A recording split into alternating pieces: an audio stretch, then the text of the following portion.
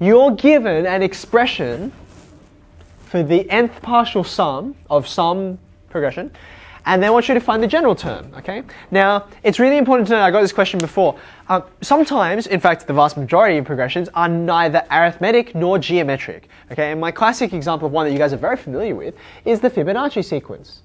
There is no common difference between the terms. In fact, that's kind of the thing. The difference changes every time. That's what makes the Fibonacci sequence what it is.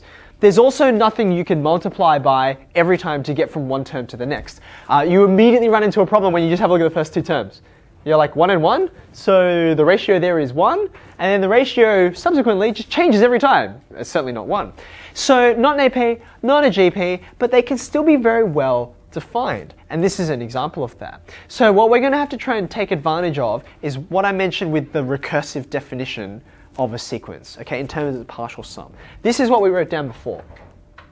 That if you want to work out what the nth partial sum is, a way you can think about it is as the previous partial sum plus the next term, plus the missing term. It's a little bit like saying, this is very, very similar, what's 5 factorial? And the answer is, well, it's 4 factorial, and then you multiply it by the next number along, okay? It's the same recursive idea. In fact, that's why you can see there's factorials in both sides.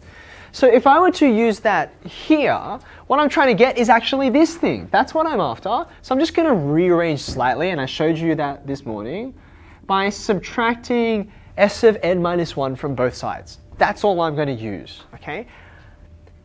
If I work out what this looks like for this particular sequence and simplify out, I will get the general term. So, help me out. S of n, we're given S of n, so that's not too hard. I'm just going to write it down as is. But what is S of n minus 1? What is the previous partial sum? What should I write down?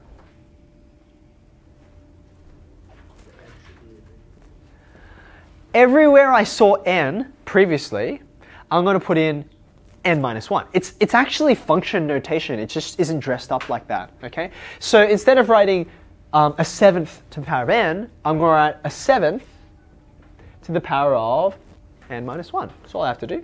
And then there's the take away 1 hanging out on the end, okay? Now this does look like a bit of a mess, but you can start to see some stuff's going to cancel, right? Oops, that's a mistake. That's better. Some stuff is going to cancel because you see common things in both brackets, right? What can you see that will cancel? Yeah, the negative 1 is going to go because that's going to become a plus 1 with the double negative, so that's really nice. You're going to get this left over. Now, in a real way, that is the nth term.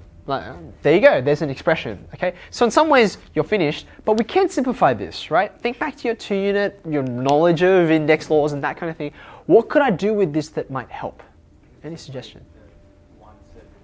Okay, so look, I've got, these are just bases, common bases with powers, right? I'm not multiplying them, so I'm not going to add indices or anything like that, but I can do something to make this a little more helpful. What I'm going to write out is, if you think about it, what's the difference between these? What's the difference between these?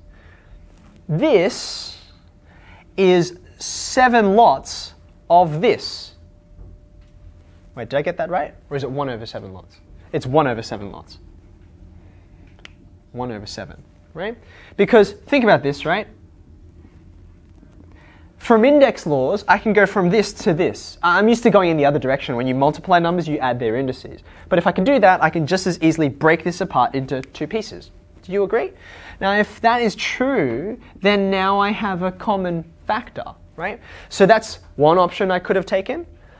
I don't like this option so much because what you get is not something in terms of n, you get everything in terms of n minus 1.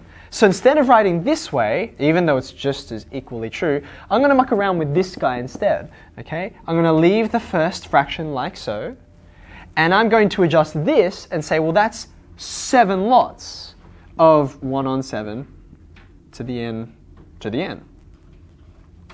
Do you see what I've done? It's a bit weird because this is actually a 7th to the power of -1. Say that again. A 7th to the power of -1. That's why the indices add up. But why would I write that with a fraction and a negative index? I might as well write a whole number. So I've got one of them over here, and I'm taking away 7 of them. This is just algebra, right? Can you collect like terms for me? How many will I have overall?